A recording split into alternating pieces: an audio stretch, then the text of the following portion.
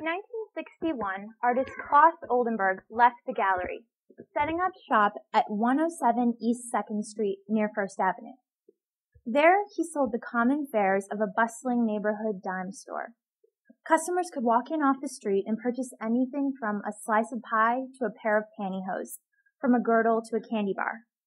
The peculiar thing about Oldenburg's store was that every piece of merchandise, every donut and sneaker and ice cream sandwich, had been fashioned from plaster and chicken wire.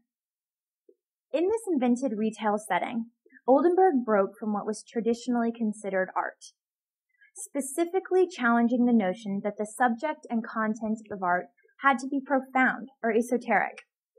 Oldenburg was chiefly concerned with conflating art with everyday life. His festive and celebratory transgression across the accepted boundaries of art focused on the mundane and commonplace. He challenged the traditional conception of art by replicating quotidian objects in extraordinary ways. Through his work, he encouraged the viewer to look with fresh eyes at safety pins, bananas, buttons, and matches. Not only did Oldenburg rethink the subject of art, he also reinvented the setting within which it was to live. Oldenburg chose not to sequester his art away in galleries and museums. He wanted his art to live in the real world. He wanted it in parks, on street corners, and in people's hands. Oldenburg declared, "I am for an art that comes out of a chimney like black hair and scatters in the sky. I am for art you can sit on, art you can pick your nose with, art you stub your toes on.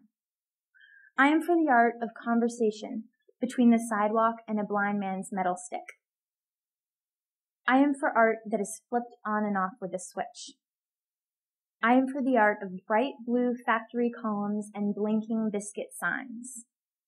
I am for the art of crayons and weak gray pencil lead and grainy wash and sticky oil paint, and the art of windshield wipers and the art of a finger on a cold window, on dusty steel, or in the bubbles on the side of a bathtub." Since Oldenburg's blurring of art and real life on the shelves of a small East Village store, the prevailing notion of what constitutes art in concept and material has only broadened. A flood of new arts has taken over. New subjects, new media, new technologies, and new ways of thinking have surfaced to perpetuate the idea that art is strictly broader than classical conceptions would have it seem. While Oldenburg hoped to situate art in the midst of everyday life, the gallery that he so bravely eschewed has not died. In fact, galleries in major cities around the world have proliferated and still house the most precious pieces of artwork. What has changed is the notion of what work is deserving of gallery and museum space. In this sense, Oldenburg was right. You can make art out of plaster. You can make art about hamburgers. Works that before 1960 would not have been found in a gallery now adorn the walls of the most important museums in the world. Oldenburg could never have imagined the explosion he helped to set off and that is still echoing in the halls of museums and galleries around the world. For all of its prescience, Oldenburg's manifesto is, I think, overdue for an update. I am for an art that gets your attention and questions your understanding. I am for the art of formaldehyde and dead things. I am for an art that keeps kids occupied for more than 10 minutes. I am for an art that wants to get away with something. I'm for an art that pisses people off and makes people sick. I am for an art that is stark raving mad. I am for an art that makes barbarians of all of us. I am for an art that forces people to talk, that makes the papers and fills the room. I am for an art that cuts people and makes them bleed. I am for an art that pokes and prods and won't leave you alone. I am for an art that gives tools to ordinary people to do with them what they will. I'm for an art that questions your morals, that gives you a choice. I'm for an art with a victim and a perpetrator. I'm for a confrontational art, an unrehearsed art. an art that challenges the relationship between the viewer and the performer. I am for an art that gives and then quickly takes back.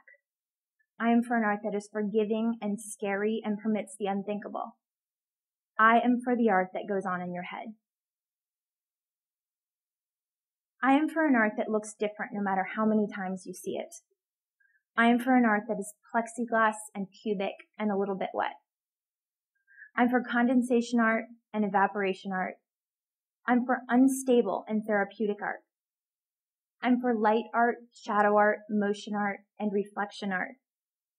I'm for an art that converses with its audience and reacts to its environment. I am for an art that needs you. I'm for a surreal and magical art. I'm for the art of your dreams. I'm for an art that is shiny and plastic and manufactured. I am for an art that is made of zeros and ones and flattened with a computer program. I am for an art you can put on a flash drive. I am for an art that offends the classicists and makes the kids grin. I am for an art that jumps off the gallery wall and lingers in the background of a computer screen. I'm for melting art. I'm for ephemeral art. I'm for street hustler art and scam art and rip-off art. I'm for an art that you can make, and you can make, and you can make, and you probably already made. I'm for invisible art. I'm for intangible art. I'm for breathable art and art blown away by the wind. I'm for an art that might as well not have been created. I'm for an art that only exists in the mind.